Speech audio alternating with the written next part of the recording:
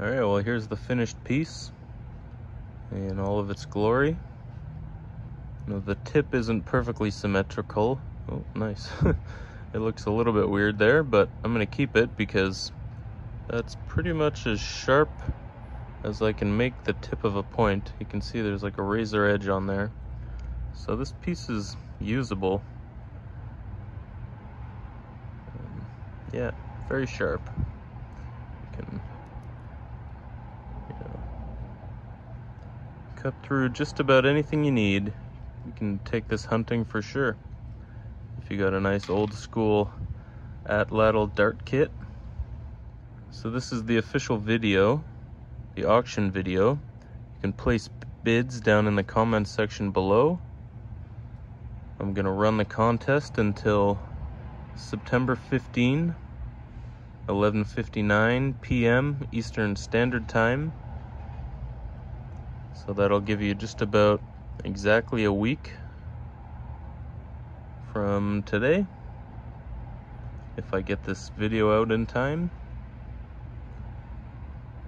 Yeah, I think I got a fairly decent flaking pattern on this face. And the base isn't perfect. It's kind of, I don't know, like an incomplete Dalton base, but I'm gonna leave it that way. I kind of like it. It's got some character.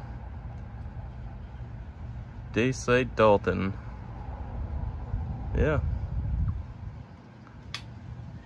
Check out the videos through the links below of all the production of this piece. I filmed the whole process from start to finish.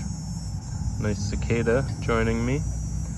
Yeah, from spall to finished piece, using just stone and antler tools.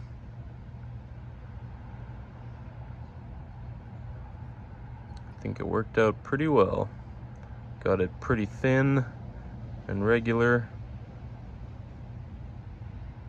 I think so far it's probably, the thinnest, most regular piece I've made. One of the more nicer pieces I've made for sure. Anyways, yeah, I'm gonna kind of advertise this all over the place, and whatever it sells for, it sells for. Yeah, see how it goes.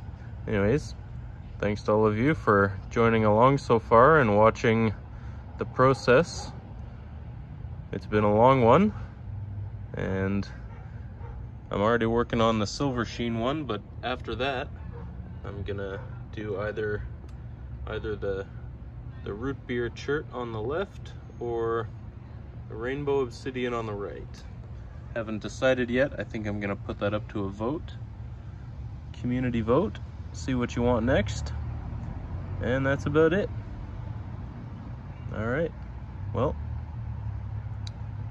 if you can, please like, subscribe, and comment, whether you're placing a bid in the auction or not. A comment's always nice and appreciated. Anyways, that's it for this one. As always, thanks for watching.